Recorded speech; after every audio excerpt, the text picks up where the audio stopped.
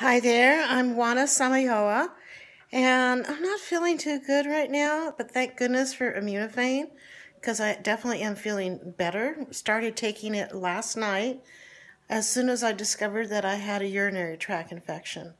And this one really scared me because I actually had quite a bit of blood in my urine. And I have used Immunophane before, and it backed it off the urinary tract infection immediately, like within the day. This is a little bit more severe, and it backed it off quite a bit, which I am so grateful for. So grateful. I just took another half teaspoon of Immunophane. I'm taking it 1 teaspoon in the morning, I have a teaspoon at noon, and then 1 teaspoon before going to bed.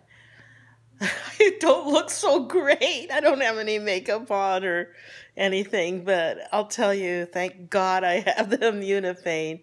I highly recommend it. If you do some research, you'll see that it's good for so many things, Parkinson's and just all sorts of things. Take a look at the research on it on our website. Okay, thanks. Bye.